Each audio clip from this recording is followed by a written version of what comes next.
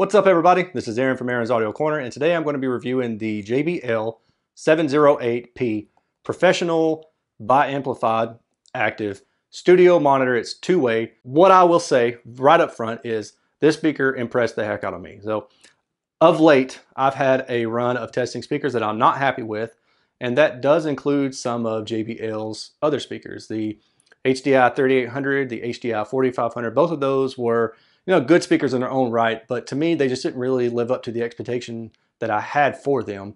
And then the JBL, is it the LSR 305P MK2, which is $150 budget monitor speaker with a 5-inch mid-woofer and then the waveguide dome tweeter inside of it, which a lot of people really enjoy, but it seems like the issues that I had with that particular speaker are attributed to QC problems. The front baffle tended to resonate, and it really just ruined my enjoyment of that speaker. So when I got the opportunity to test and listen to this speaker, which I finally did fully about a week ago, I was really, truly impressed. The output on this speaker, now keep in mind, this is a near field, mid field speaker. So it's not intended to be listened to, at far field distances necessarily. It's not like it's a home theater type speaker. It is intended namely, at least marketing wise, for mastering and mixing music as well as movies, because it does have a frame sync, so you can kind of sync up dialogue on the screen with the speakers in that regard. But that's a feature that I won't really get into because that's kind of outside of what I'm talking about in this review. But having said that, the thing that I really liked about the speaker was just the consistency of response linearity, meaning that the on-axis response was mostly flat. It was pretty much within plus or minus 1.5 dB from about I think 50 hertz to the high frequency region, and its F3, which is the 3 decibel down point from its mean SPL, was just over 40 hertz, which means that it has no problem digging into the upper, or I guess I should say the lower mid bass region. This is something that I rarely say about speakers, and I'll say it about this speaker. Unless you're mixing music with a lot of content below 40 hertz, maybe even as low as 30 hertz, you may not need a subwoofer with these speakers, especially if you're listening at moderate volumes and you're in the midfield, so maybe 2 to 3 meters away. Even more so if you're listening in the near field, just a meter or so away. If you put these up next to a wall, which you can do, you'll get some boundary reinforcement, so that would kind of help give you a little bit more low end. And you can do that with this speaker because it has the front firing slot port. It doesn't have a rear port like some speakers do, which would keep you otherwise from being able to put the speaker near a wall. Additionally, when you put a speaker near a wall, you have issues with boundary reinforcement, so it helps you get a little bit more bass, but then it also kind of mucks up your mid-range. But this speaker has a slew of EQ bands, so you can actually tailor the speaker's response to the room, and you can separately adjust the speaker's response itself. So if that sounds confusing, let me explain. The speaker has 2 sets of EQ, not bands, but EQ options. First set would be the actual speaker EQ, and I think it's 8 bands of EQ for the speaker itself, like anechoic, not counting for the room itself, but just the actual speaker. So if there's something about the sound of the speaker itself, not the room, but the speaker, then you can adjust the speaker's response itself.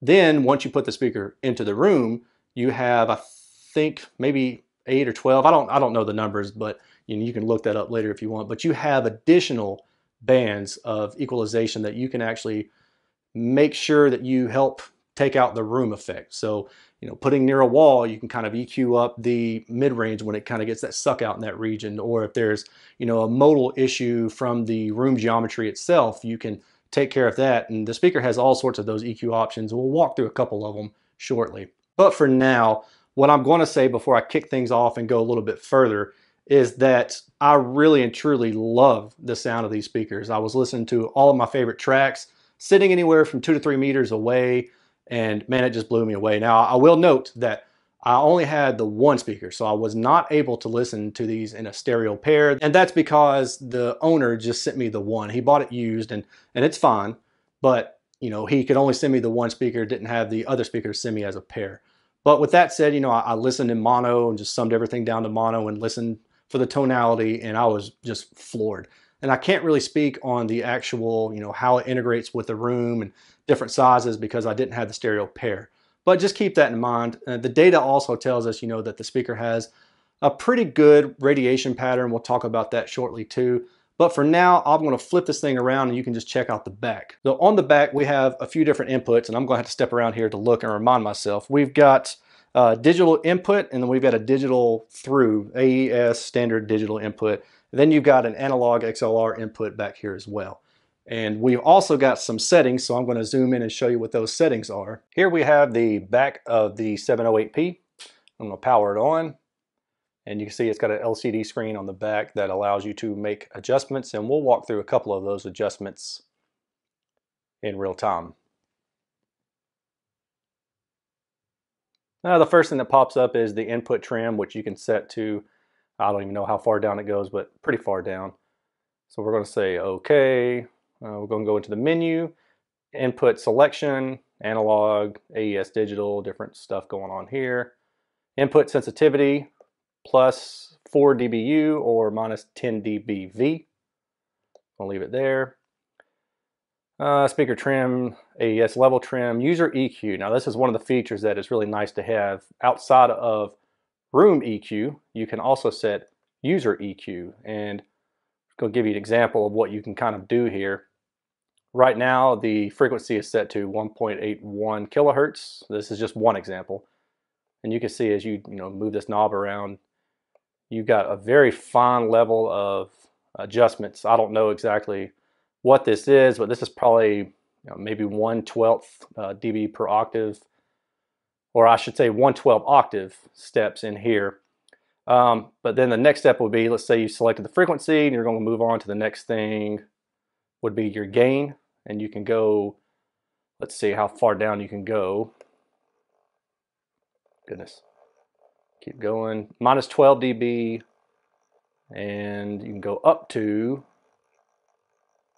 plus 12 dB. So you've got a lot of adjustment availability here as far as attenuation or boosting goes.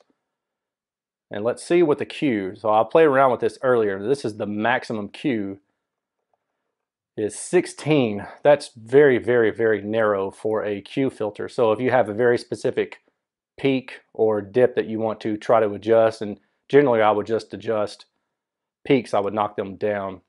So you can target a specific very steep peak if you want to do that, or you can go very broad Q.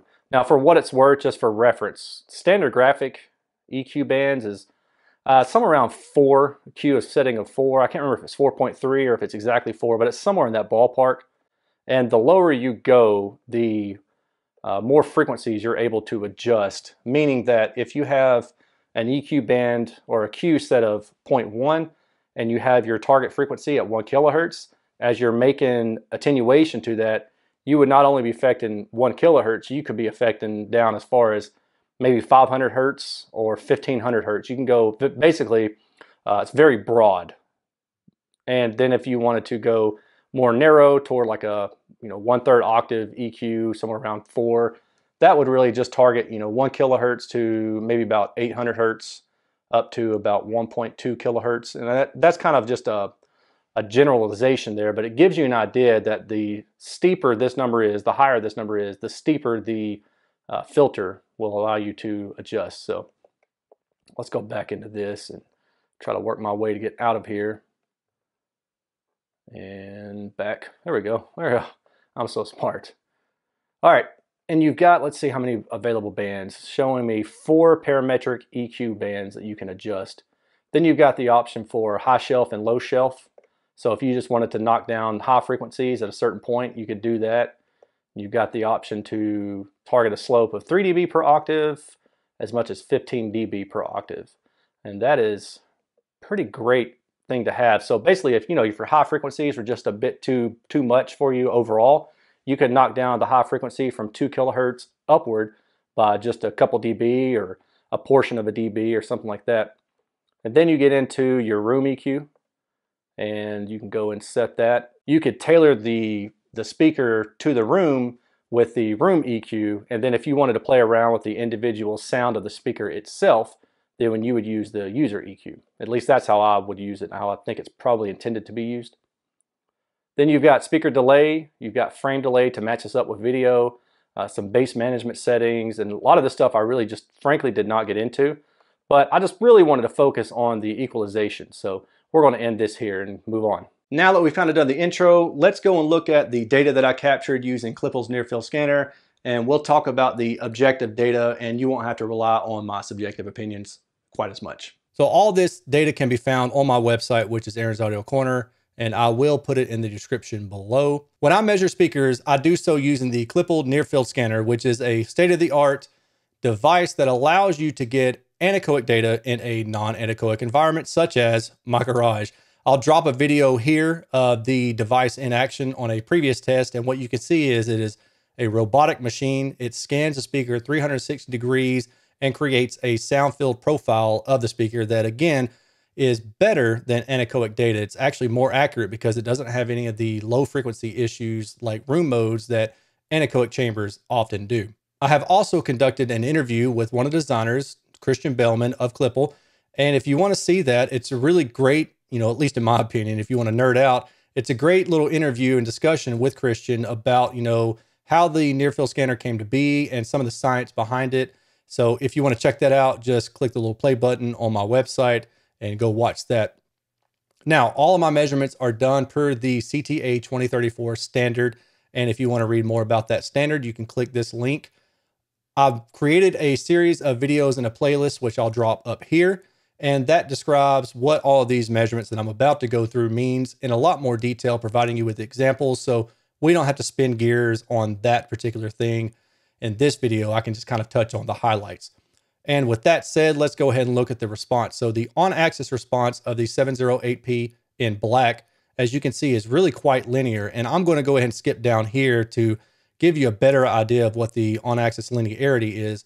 This is a graphic that I created. And the gray bars, well, first of all, the black line represents the on-axis response of the speaker. The gray bar represents the 1.5 dB window. And then the blue bar represents the plus minus 3 dB window of the speaker's response. So I take the average of the SPL from 300 hertz to 3 kilohertz, and then I just bound it. And I tell you, hey, this is what the response linearity is. And you can see that for the most part, the speaker is within plus or minus 1.5 dB, which is really quite good, except for it's got some notable issues in the upper to mid range. Well, I guess more like mid range in the 600 hertz to 1 kilohertz region. I'm not exactly sure what these are, if they are port resonances or if they are standing waves or if there's some kind of diffraction issue, potentially from the mid-woofer being sunken back into the baffle itself. But regardless, what we see is an indication of some sort of resonance in this data. And the way that we can tell that is if we go back and look at the spinorama data, and you can see that that trend, these peaks here and the 700 hertz region, as well as the 900 hertz region, are also found in the off-axis response. So these blue and red lines. And yeah, that just indicates a resonance of some sort. Now, to be honest with you, I didn't really have an issue with that in the music that I listened to. Maybe it's just because I didn't have music that, highlighted those areas like I do other areas a lot of times. Or maybe it's just I wasn't adept to hearing that. I can't really tell you. I can just tell you that honestly, it wasn't anything that I found offensive. And the other thing too is that these are relatively high Q peaks in short order. So they're about plus maybe like 1.5 dB in order. So they're really not that high. If they were plus 5 dB or maybe even plus 3 dB, I would be more likely to hear that. Not saying I would hear it, but I would be more likely to hear that. So that's really all I can tell you about that. I will also say that, yes, for $1,800 a speaker, you would not necessarily want this. It would not be ideal. But again, it's not anything that I heard that I found offensive. I think in terms of what I heard, the only issue really that I had was just I felt like the top end was just a little bit too much overall. And I would knock that down maybe like a 0.5 dB if I could, which, as I said, you've got all sorts of EQ adjustments on the speaker. And you can make those adjustments. You can even knock these notches down, and then you can bring up this mid-range. And we're talking about, nitpicking a speaker that really otherwise is quite good. If you go and look It doesn't start rolling off until it's down to about 50 hertz, and its F3 point is somewhere in the 40 hertz region. It's a really good speaker overall, one that I enjoyed listening to a lot. And then if we go down here and look at the directivity, we do see there's some sort of mismatch going on around 1250 because the speaker is starting, or the midwoofer presumably, is starting to beam as it's increasing in directivity, and then it becomes omnidirectional right around here, the directivity does. And usually that indicates a crossover region. So I'm going to guess that the crossover region is somewhere in this ballpark. I don't know, and I could look that up, but sometimes where's the fun in that? You can just look at the data and try to figure it out. And I think that's interesting. Going beyond that, however, if we look at the upper frequency, so the 2 kilohertz plus, this blue line, even the red sound power line, they're almost flat. And what that indicates is a very wide dispersion that is the same on axis as well as it is off axis. And that's a really good thing because that means whatever reflections you have coming at the side walls is going to be the same sound, so to speak, in regards to what you have coming at you on axis. So these are all good things, right? And moving on to the next set of data, the early reflections, you can look at that on your own time. The estimated in-room response. Now this would be assumed for 2 meters distance and far field here. What would happen if you're listening closer to the speaker would be that this line right here would probably be a little bit more peaked up, have a little bit more treble to it than it already does. And I actually think that, you know, this is the area where I was hearing that I said I'd probably knock down like half a dB, bring it down here a little bit, personally speaking, because I felt like it was maybe just, I don't want to use the word bright, but it was just a little bit too much on the upper frequency end of the spectrum. And then again, we see these areas of concern, the resonances, that you could probably go in and EQ out, and then you might even just want to EQ up the mid-range just a little bit around this 500 hertz region. That's my recommendation, kind of just based on what I'm seeing here and a little bit of what I heard as well. Now, if we go and look at the SPL horizontal, so the off-axis response, we can see that the off-axis trends very, very well to the on-axis. You do have a couple areas that are intriguing, but I don't necessarily know that they're of major concern when you get to 70 degrees or more off axis. But beyond that, you know, everything here looks really good as far as mimicking on axis with off axis response. And then vertical response, we can see that vertical response wise, where you want to be, where your ears should be, is at the reference line, which is the tweeter axis. So that's where I actually measure the speaker, and that's where you should be listening to the speaker. If you try to go above or below that, you're going to get some kind of dip in response, and you would have to kind of follow these lines to understand. But if you go 10 degrees above the speaker, you've got a notch right through here. And then if you go 10 degrees below the speaker, you've got a steeper notch between 2 to 3 kilohertz. So ideally, you want to be on axis with the tweeter line. Glow plots. This is just another way of looking at the SPL horizontal. And on this graphic, if we start at 200 hertz, what we saw is same thing as before. You're at about plus or minus 90 degrees in radiation until you get to about, what is that, 400 to 500 hertz somewhere. Then you narrow up, and then you go wide again to about 800 hertz. And then when you get above 2 kilohertz, you're more narrow, and then the dispersion of the tweeter starts to increase. So it gets wider horizontally. This is something that, you know, kind of struck me as a little bit odd, and I didn't really hear this radiation pattern drifting as much as this data is showing. But I also did my listening in mono, unfortunately, and I was also near field, which is going to have less room interaction. I mean, I was dead center of my room, and I was trying to treat this more as how would you use it if you bought this and you were mixing and mastering with these speakers. You would probably be close to them.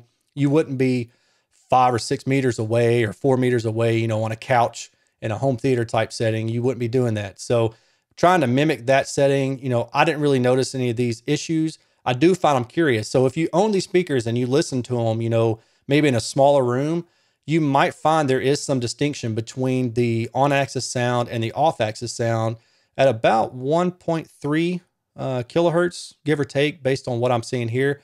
And I would be curious to know what you think. So please leave me a comment below if you have some thoughts on this. You know, if you've heard them and you own these speakers, I would really be curious what other people have heard. The vertical plot, you know, I'm going to kind of skip this because it's the same thing again, what we've already seen with the vertical.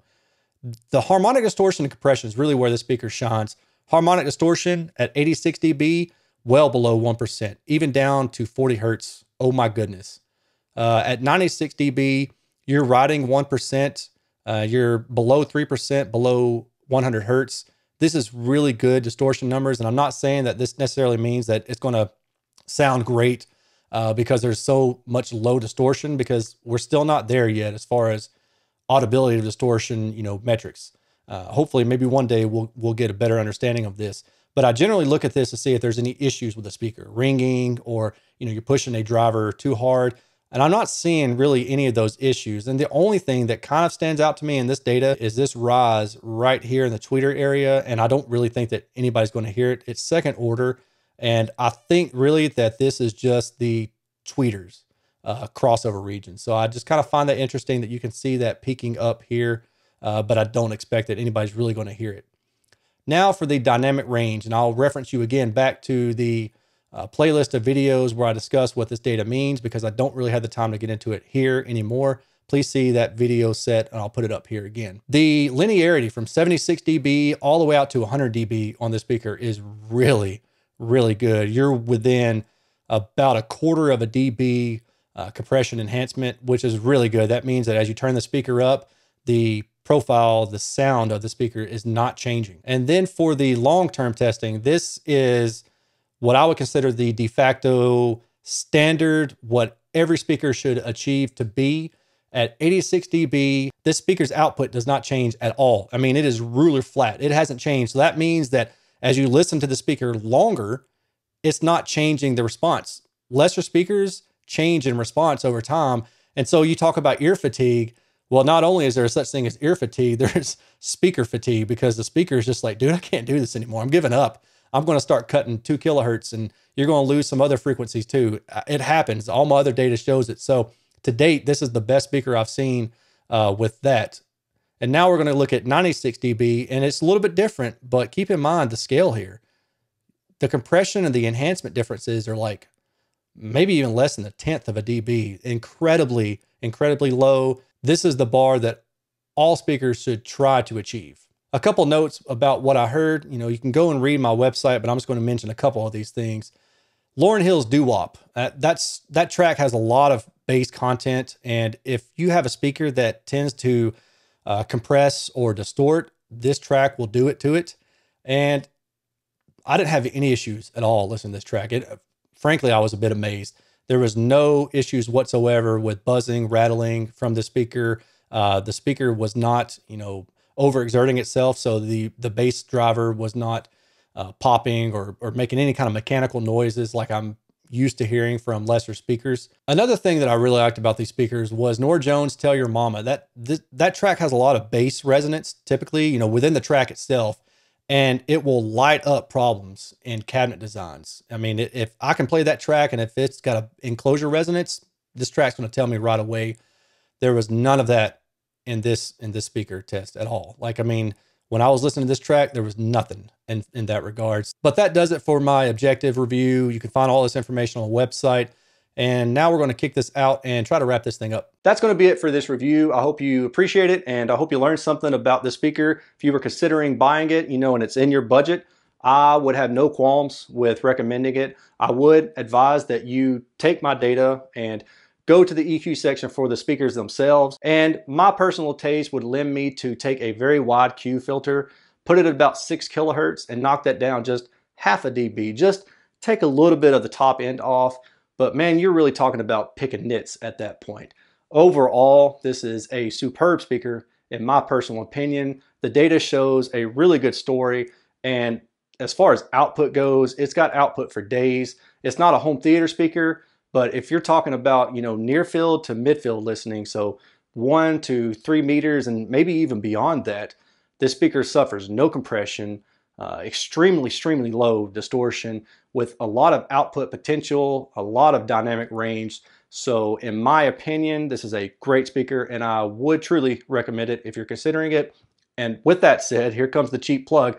If you do consider buying this speaker, also consider using one of my affiliate links, which I'll throw in the description below. That helps me out. You can go through B&H Photo Video, or you can go through Amazon if you want. It gives me like a 2 to 4% commission depending on which one you do, which helps me keep doing what I'm doing here with this channel and buying all this stuff to test speakers out and all the gear to make the videos that I do. So I would appreciate that. And if you don't want to do affiliate link, just Google it and do what you normally would do otherwise. That's my spiel. And with that, I'm out. I'll talk to y'all later. Take care. Peace.